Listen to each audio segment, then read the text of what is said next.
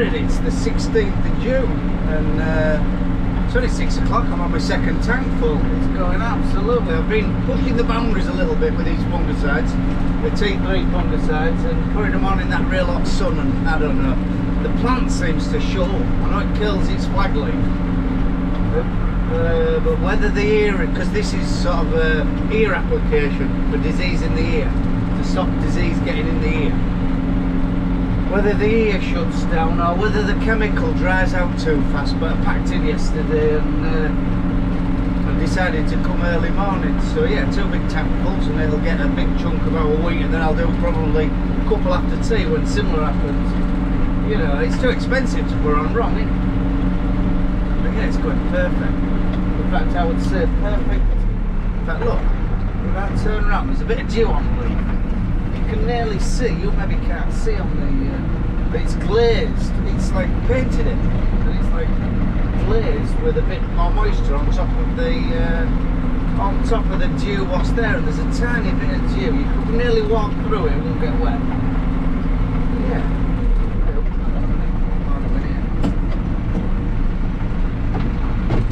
Down that track line.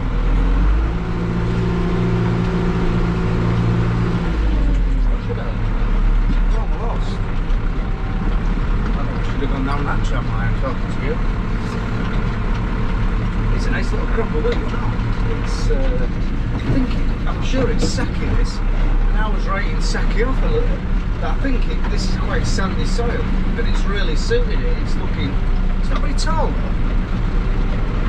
Yes, it's not very tall, but it looks very dense. You know, there looks a lot of ears there. So let's hope it's a good one. Right, back to do with the last night. The flag leaf was totally curled up, like protecting itself, and it looked like, I don't know, it could look quite stressed in the plant. This morning it's a totally different plant. Our maize next door looks fantastic, absolutely fantastic. Christ, it's growing like mad. You can nearly watch it grow. But yeah, I've had a busy week really. What with me fungiciding, our olive buggering about with hay and silage, mowing grass, irrigating, mending irrigators, mending mowers, all sorts of jobs really. We never seem to get a dull moment here. I think the last few weeks has been busier than harvest is. Phil's been mould ploughing at a place called Latham, that real heavy horrible grey clay, trying to get some moulds in, and it's going very, very well, very well. I want to put a video together of us moulding and the reasons why we do it. This barley's lost colour in this last few days, and I walked in among it other day. It's cassia this, and Christ, it's heavy. It really is looking promising. In fact, it's starting to sort of fold over. If we've got some stormy weather, we could have a bit of a disaster on our hands. We could have a lot of flat barley, but it's looking real heavy, and the grains are real plump. So yeah, it's looking got a bit of potential, that barley, and this one's same. There's an area there what's not quite as good, what eelworms seem to suffer with eelworm a little bit, but all this on heavy land, yeah, looks really good.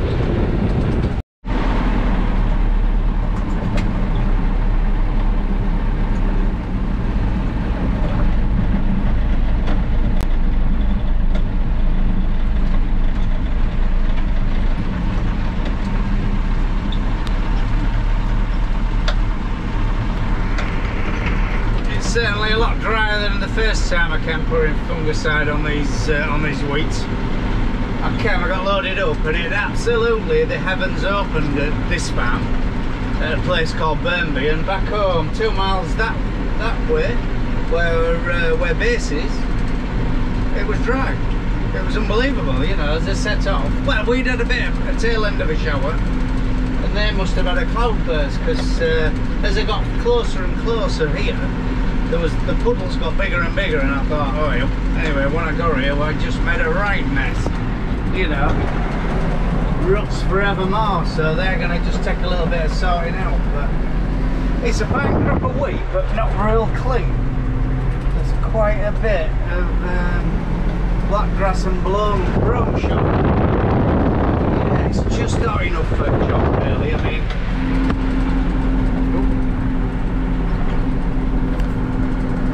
I like putting a lot of chemical on in sort of dull conditions, you know, because it dries too quick, but it's better than, well, beggars can't be choosers. I've sort of got a lot to do and a little short window of time, so I'm sort of making on really, but it's windy enough. It isn't so bad for wind, it's dropped off a bit, but it's certainly hot enough. But this morning was foggy as hell. You know, everything was ringing went through, so there's no happy medium, and then all of a sudden sun got up, dry, beaming sun all day, so it sort of made most of an after tea tank full. But yeah, it's starting to burn up now, and I've noticed on some lighter land, lighter patches in fields are starting to lose a lot of colour, and they're going to suffer if they don't get a drink in next fortnight. It's going to be very yield robbing, I think. So this is, I'm just going into that worst field of wheat on farm. I don't know what we did wrong. It went in alright, it seemed to germinate alright, and winter just took its toll. It seemed to flood bad, and we direct drilled it, and it didn't sort of, the land didn't breathe right. And with it being a poor crop, the bloody rubbish has come through as well. So anyway, not to worry. Don't know where our cattle is. Oh, they're back there. Oh, the bean bushes taking a bit of shelter. Actually, this wheat looks a lot better than it did the last time I was in here. Anyway, it seems to have branched out a bit and shown the fairish heads, but anyway, we'll see. But there's some massive roots in here and all.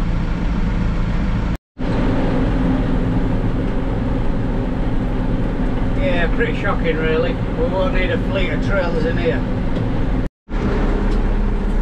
Yeah, it's the worst crop we've got on the farm. There's a massive great indentation, and I can't remember it being like that when we were a kid. It's as though it's subsiding. It's getting lower and lower. And what we've decided, well, if we get round to it, it's one of them jobs where we'll be flat out when it wants doing before it gets wet, because it'll want stone into the top. I'm going to show you, let me just fold up and get.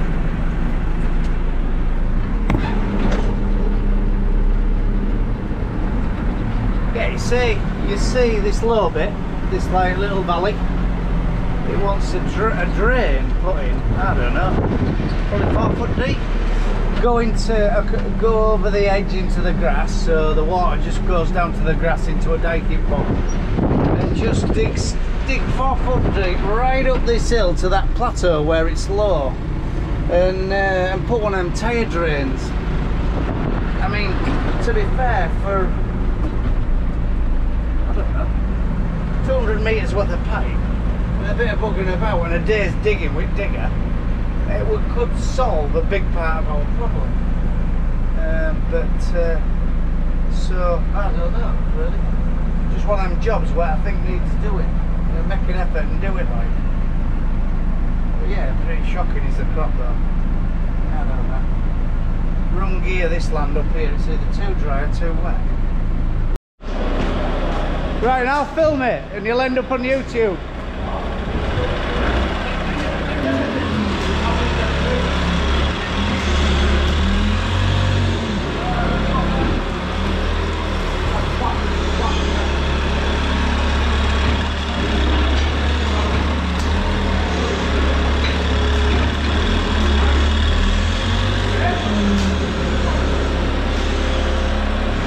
We are disappointed.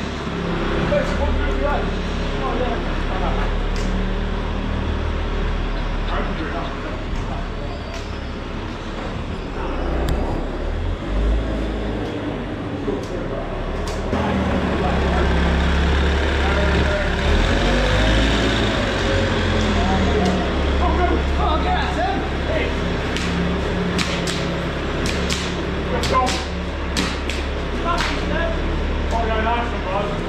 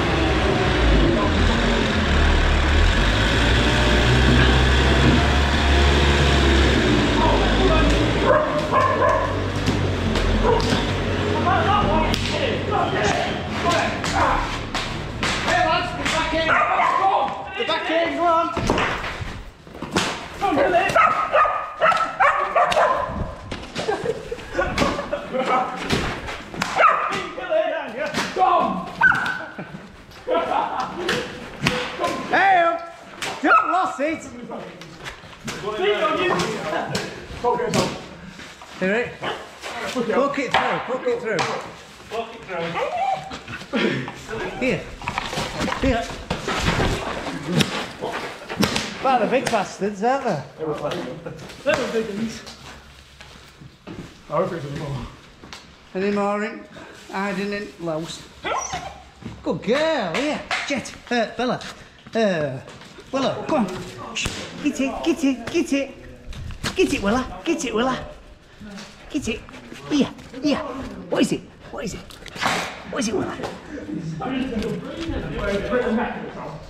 I'll move it back on.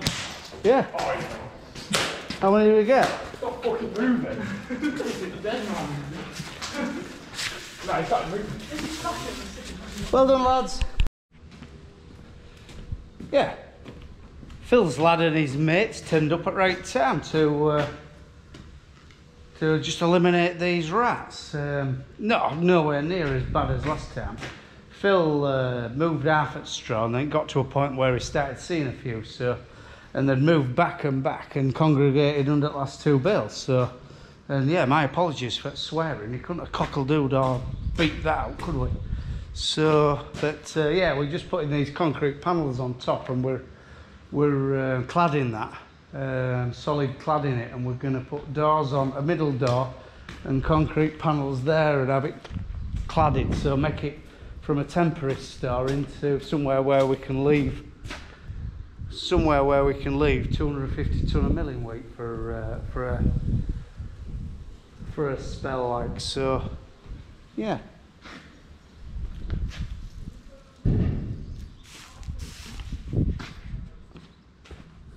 Yeah, we're cladding this side, and it's just somewhere where we can bung some corn and forget about it if it's dry. Obviously with farm assured, if it's open fronted it ain't allowed, so we're cladding it, putting a door, roller shutter door there, and cladding out front and next door, so it's not really high enough, but we can tip up safely and push it about and heap it up. It'll work, I think. But yeah, some big rats, very big rats, so yeah, my apologies for swearing. So anyway, if you like this channel, like and subscribe, and you get a ring bell or something, or you get notifications about what else we do maybe 2, sometimes 3 a week of just a rough hard farm in East Yorkshire, like I keep telling you. So right, I'm going to clean this up and that's it. Barbecue time, Saturday afternoon, it's about 26 degrees and it's lovely, and yeah, I've been told that we're having a barbecue, so got a few jobs done, and check my Herefords, and then go sit in the garden and drink some Stella. So right, bye for now.